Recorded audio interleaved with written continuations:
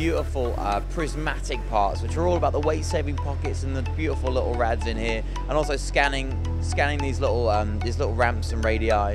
So what I find funny about this is there's so many features on the front here that you could do on a 3-axis machine, but there's only 1, 2, 3, 4, maybe 5, mostly 5 features on the side, and that is what requires a 5-axis machine. They've got, look at this, you normally see some places you'll see loads of machines, or you'll see loads of plastic injection molding machines. Here we see both. We've got a Doosan mill turn, which is making some really nice looking kind of hip socket medical parts.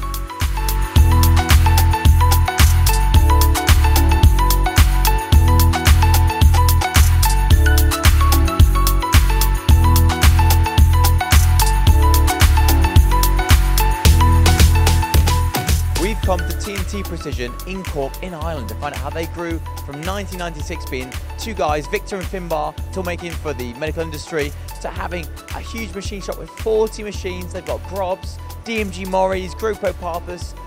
They do absolutely everything for medical and aerospace industry. So they do injection molding, die and mold designs. They're making aerospace parts. We're going to see those just shortly. They're making medical parts, development work for loads of the Irish big medical manufacturers. Now let's go and have a look. So first of all, I mentioned the Grob G350. Now this is obviously a fantastic machine for your 5-axis work. Now this is because they've got a lot of aerospace brackets and parts for seats and stuff like that, which needs lots of different ops, lots of different features on lots of different faces, and that's what the Grob G350 is perfect for. And again, GMG Mori, now this is a DMU 50, so this is again another 5-axis machine. This is instead with a pallet changer, PH150 pallet changer, which is all about making sure you can set up all of these parts. Look, they've got Lang fixturing, so they've got, I don't know, 1, 2, 3, 4, probably got about 10 pallets here. They can set those up, let them run overnight. They might even be able to do weekend running depending on the numbers, the cycle times on the parts you're making here. Now the DMG Mori, again, is perfect for the 5-axis work, for hitting all those different faces on the aluminium parts. And you're going to see an example of some of the aluminium parts soon. And these are beautiful brackets for the aerospace. I mean, look at the amount of swarf these guys are making. It's absolutely crazy. So these guys, obviously, they've got loads of different 5-axis machines. They've invested in loads of different types. But they started off with a Haas VF2.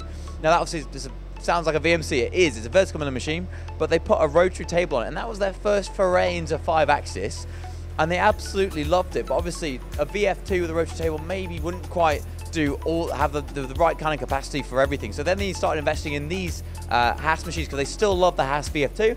They invested in the Haas 5-ax 750. Now this is a 750 cube you can machine on this size, and you've got, I think it's a 750 in the X Travel.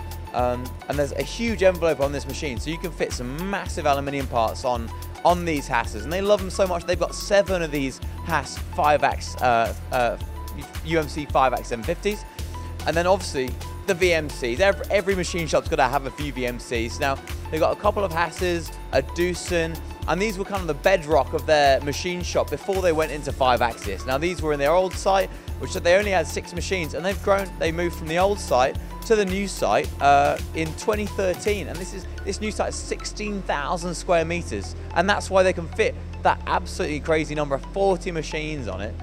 And that Doosan, the Doosan back here, the NM510, they bought that in 2007. It's still running today. It's 2022. That's absolutely amazing. So again, loads of Haas's, loads of VMCs. They love the Doosan, love the Haas for a real workhorse of machine for the proper 3-axis aluminium parts like these here. So this is all about hogging out big pockets. You've got a few walls here and a few small tapped holes. So it's all about the simpler 3-axis parts. And moving on from the 3-axis parts, you've got these absolutely lovely 5-axis, well, slightly 5-axis because they've got a few holes here, a few holes on the side.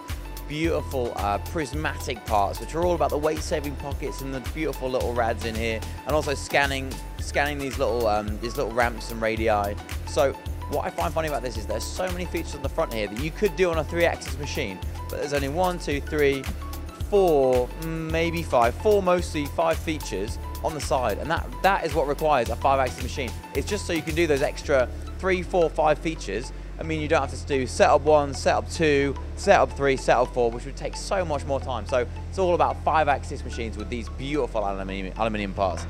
I'm moving over to the big daddy part of the machine shop now. They've got 2 massive CMS machines, which are kind of like a composite aluminium type machine, and they were for more kind of development work on a big contract they had for an aerospace manufacturer.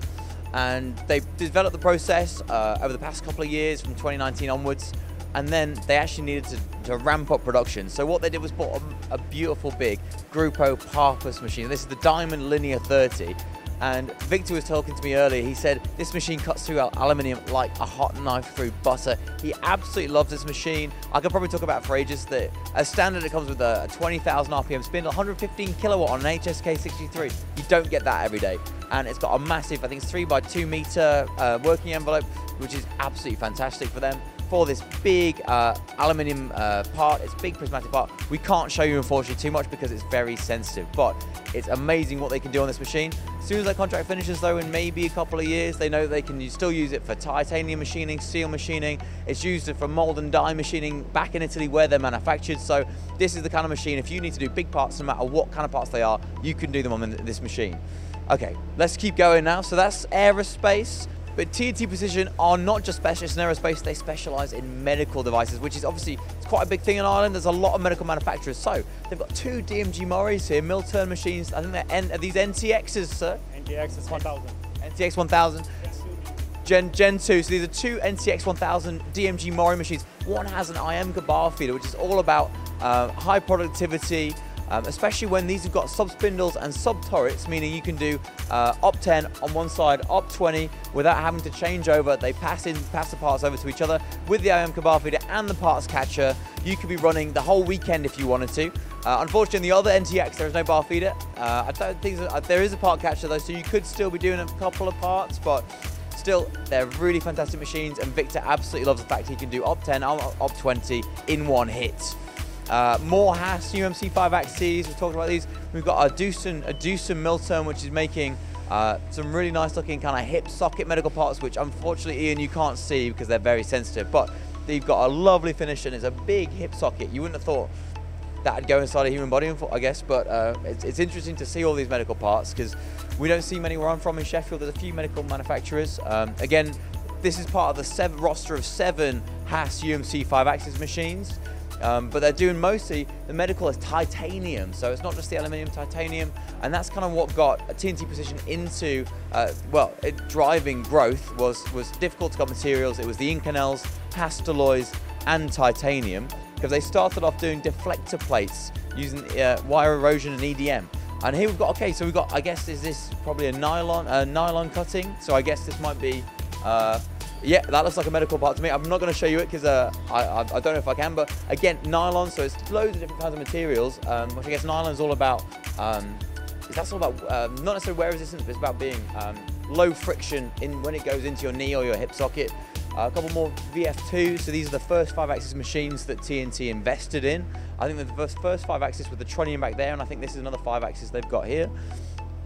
And then we're going to move on to what I find absolutely fascinating is these guys have got some real design engineering expertise. It's not just manufacturing, it's not just pumping out aluminium aerospace parts or titanium medical parts. If you stay over there, Ian, let's go and have a quick look. They've got, look at this. You normally see some places you'll see loads of machines or you'll see loads of plastic injection molding machines. Here we see both. We've got a plastic injection molding machine here where they make all the molds and dies, obviously on their machines. And what they're making is, so we've got part of a knee here which needs polishing. Okay, so that's a really nice fine finish.